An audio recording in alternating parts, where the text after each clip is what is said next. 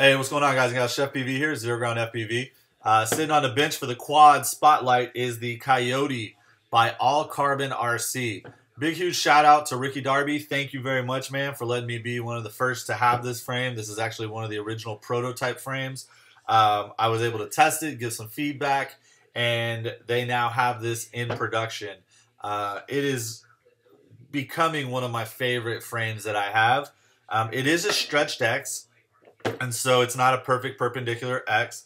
But what it is the stretched X to me has been flying very interestingly.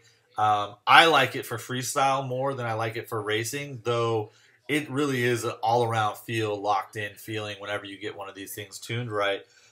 It's the high-speed turns and cornering banking that a stretched X just seems to handle better.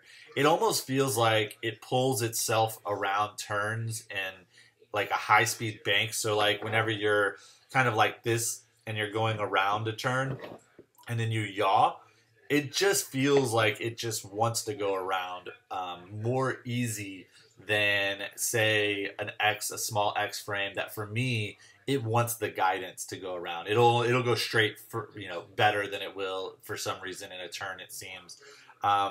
But other guys say that they don't like them. I don't know. That's just my opinion. So the Coyote, it is a very interesting design. It's got this upper roll cage for durability factor. Keeps all your components nice and safe. We'll open it up here in a minute and show you how it's built. The whole thing goes together quite easily. It's got 4 screws at the top to hold the cage kind of as a cage. And then it's got 4 screws at the bottom that hold the cage down.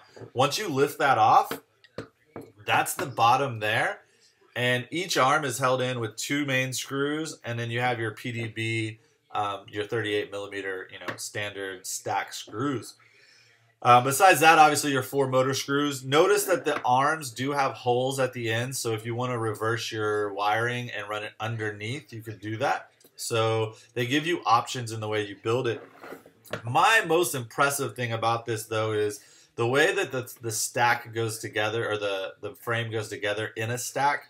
It's sandwiched between 2 very, very durable, thick, I want to say those are, I'd have to take my, here it is, my caliper out. Let's measure it.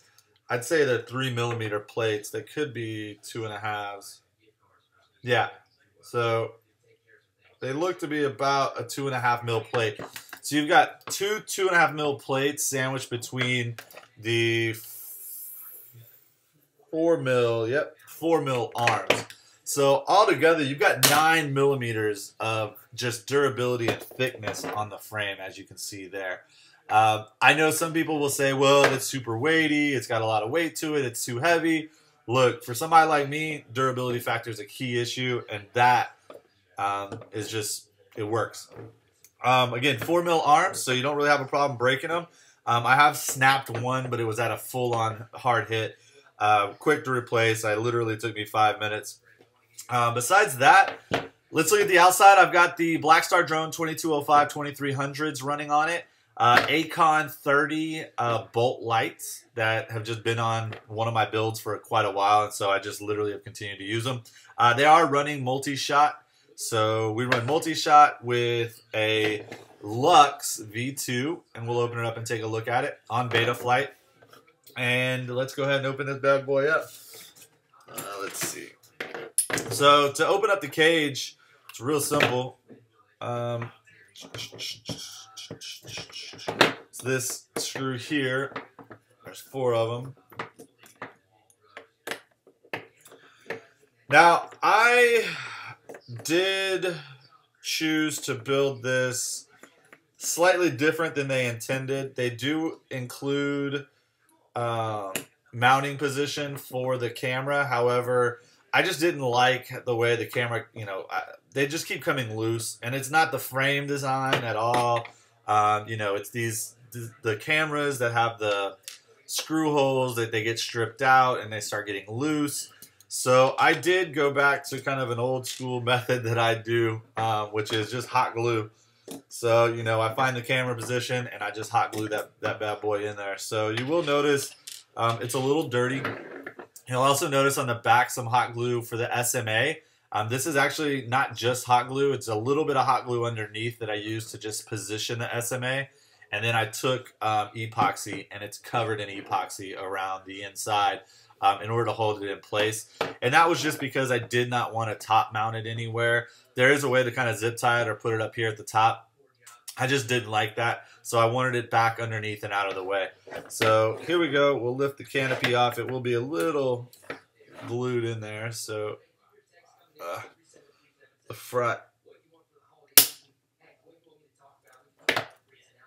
All right, that's as far as I'm going to open it up, just because I don't want to rip all my hot glue out. But you can see my camera is in there, and the way I have it hot glued is it's just literally positioned where the screw holes are on both sides, and then hot glued into place at the angle that I want.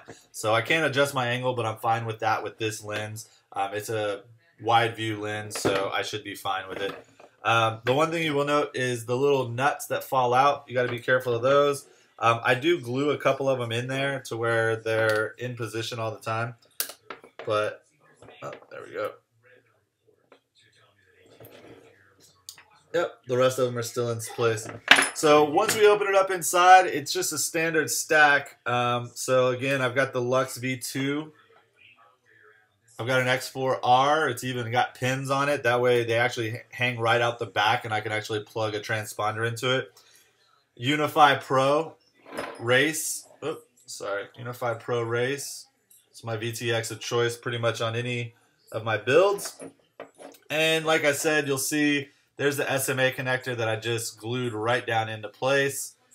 I've even got my beeper hanging out in here just because it's protected. And then on this one, like usual, I use just a standard Multi-Rotor Mania PDB, 16 volts in, 16 volts out.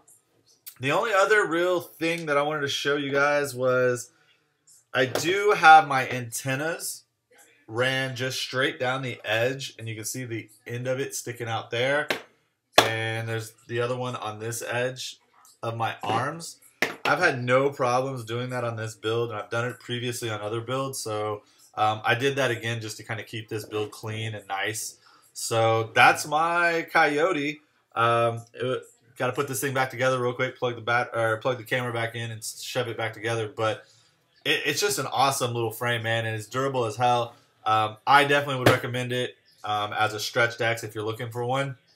Very interested in seeing what All Carbon comes out with next. Again, thanks, Ricky. You guys go out and go to allcarbonrc.com and check them out and buy you one, all right? Fly safe, fly smart. Just fly. Hey, fly a Coyote. Peace.